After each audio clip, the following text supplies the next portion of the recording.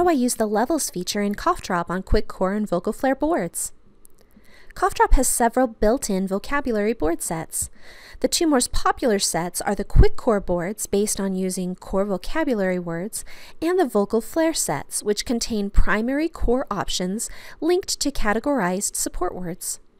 Quick Core sets vary in size and complexity, beginning with Quick Core 24 set, which holds more than 600 buttons, and culminating in the Quick Core 112 board set, which contains more than 4,000 buttons.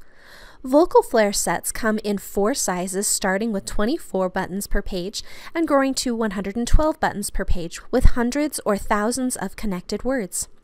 Any board set in CoughDrop can be expanded and customized to fit individual needs. Experts agree that choosing a board set that will allow your communicator to grow over time is best. However, sometimes the full board set is too much for a person to manage right at the beginning. This is why CoughDrop added levels options to these Quick Core and Vocal Flair communication sets.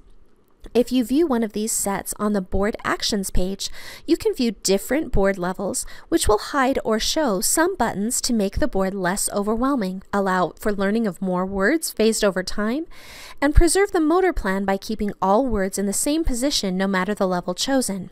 To reach the Board Actions page, hit the eye icon in the top right corner of a Quick Core speech board or a Vocal Flair board set. If you plan to personalize the board with edits or added buttons, you will want to make your own copy of the board set for the account you are working with. You can select Make a Copy from the menu under More to create a personal version of this board for the account. You will see the username of the account to which the board belongs in the board title here. In order for the levels option to work properly, the board you choose will need to be set as the home board for the account, or it will need to be saved to your sidebar. To change the board level of your home board, open the home board to the Board Actions page and hit the level button to increase or decrease the level as needed. You will see information about the number of buttons available on each level as you move between them. When you find a level that fits, simply enter Speak Mode. This will set your CoughDrop home board to maintain that level.